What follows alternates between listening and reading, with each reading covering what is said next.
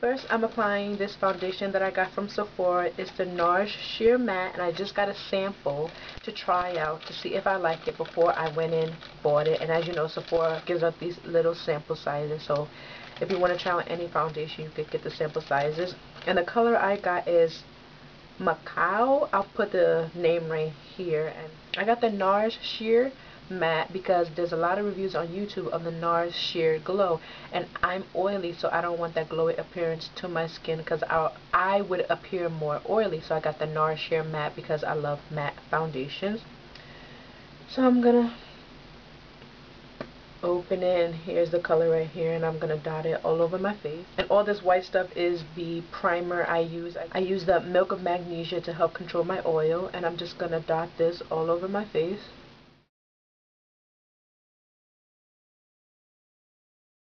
And I think this foundation actually comes with a pump, so it'll be better than to keep dipping my hand in the foundation. Now I'm taking my e.l.f. powder brush, flat top kabuki brush, and I'm going to work this into my skin.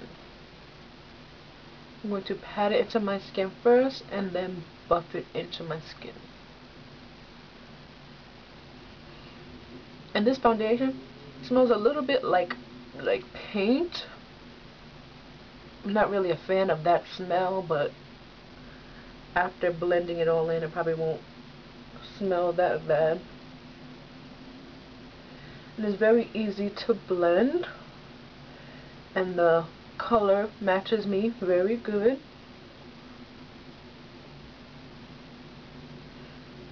Forehead.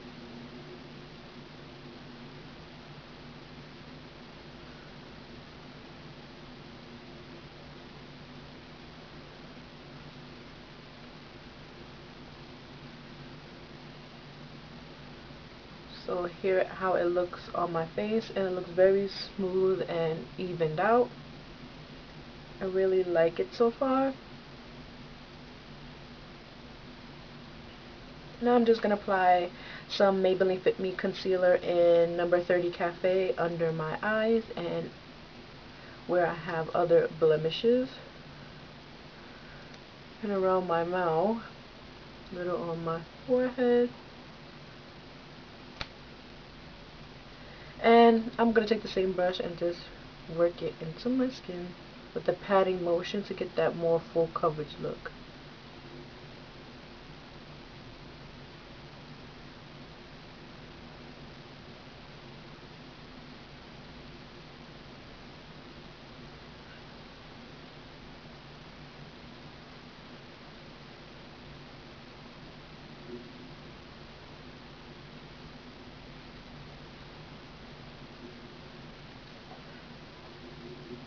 And I'm going to set my face with the MAC Mineralized Skin Finish in dark.